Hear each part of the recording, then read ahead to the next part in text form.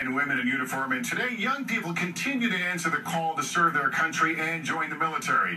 Private Victoria Piccoli is currently going through basic training at Fort Jackson in South Carolina. Private Piccoli, good morning. It's great to have you on. I have to ask you, someone who joins up the military at this time knows there's a pretty good chance they'll join the rest of these folks here in Afghanistan. What drove you to want to join the military?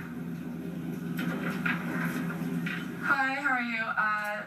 What drove me to join the military was that I was straight out of high school and I wanted to go to college, but I didn't have any scholarship. But my father, who's an active duty Marine, actually encouraged me to join the Army. So it's been working out. Has your father served in Afghanistan?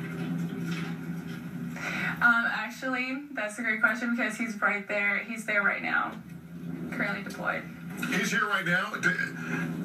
Can you describe? Is he like a bald guy, like maybe 5'11", 5'10", somewhere in there?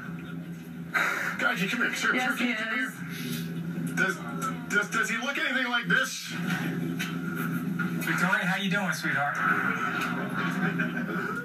Hey, Dad. Awesome. Hey, excuse me, I should have said soldier. Congratulations, we're very proud of you. I graduated. So let's go over Lester, if we may. Victoria, let's go over your talking points real quick. Now, the real truth of the matter, Lester, is she wants to serve her country, and that college was a second choice. Is that correct? Yes. College was the second choice, but being here has made me so proud.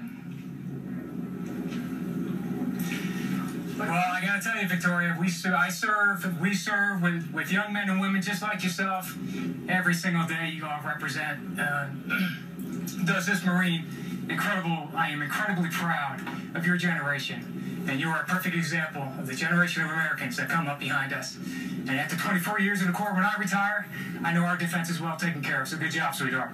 Excuse me, soldier. What do you say, Victoria? I just want to say that I'm so proud of my dad, and I'm so proud of myself, and that I made it, and I'm here to serve, and I'm just so proud. Well, we're all proud of you. I'm going to get choked up here, too, but we're all proud of you. Thanks so much for your service, and thanks for yours as well. Absolutely. And you let her join the Army. That's right. Hey, what's wrong with the Army?